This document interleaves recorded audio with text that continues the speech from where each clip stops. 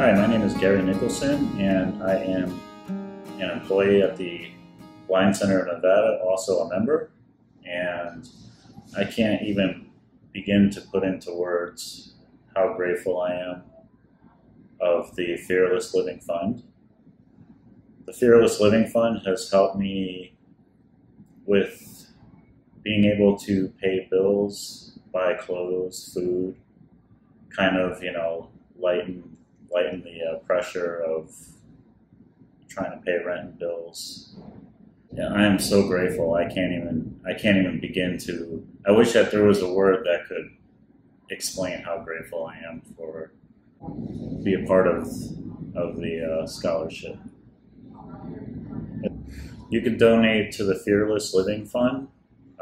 Every little bit helps out people like myself who are trying to pay rent and bills, food, clothing. And August 20th, you can donate in honor of Jean Natalie's 90th birthday. And happy 90th birthday to Jean Natalie. I appreciate every single one of you. Thank you so much. And especially Diane, who makes all of this happen. Hi, I'm Evander Davis. I am an employee plus a member at the Blind Center of Nevada. The FearLESS Living Fund has helped me so many ways by helping me to pay bills and other items. They donated to me at a time where I was really needed it, and it was so gracious. So I think that these people are so amazing. I love them. The first thing I want to say is donate to the FearLESS Living Fund. 1 cup of coffee a day, the price that you would pay for that 1 cup of coffee, can help so many people.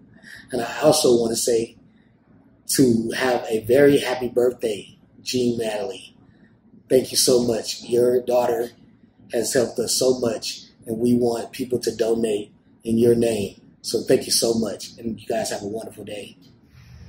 Good morning from the stillness of the Smoky Mountains. So last October, I was the first recipient of Diane Lassonde's FearLESS money. I was given $1,000 to use towards my business. And one of the things that I wanted to do to honor Diane and honor how the money was raised is to use the money for not just my business, but to help, because I didn't, even though people were like, oh, you won $1,000, oh, and we're in Vegas. That's not how that money was given with intention. So I felt a huge need to use that money for good.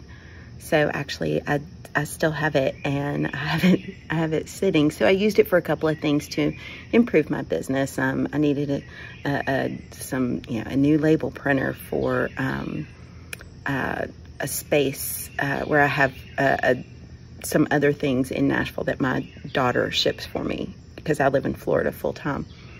So I've been looking into how to help other adult women, single moms, domestic violence, and single moms are a cause that are near and dear to my heart. So my intention for the rest of that money is to help teach single moms, victims of domestic violence, to help them to support themselves and take care of themselves and live a fearless life, because I felt like that is what that should go for. Thank you, Diane. Thank you, Jennifer. And I appreciate and hope that I can live up to this honor that was bestowed on me. Love you.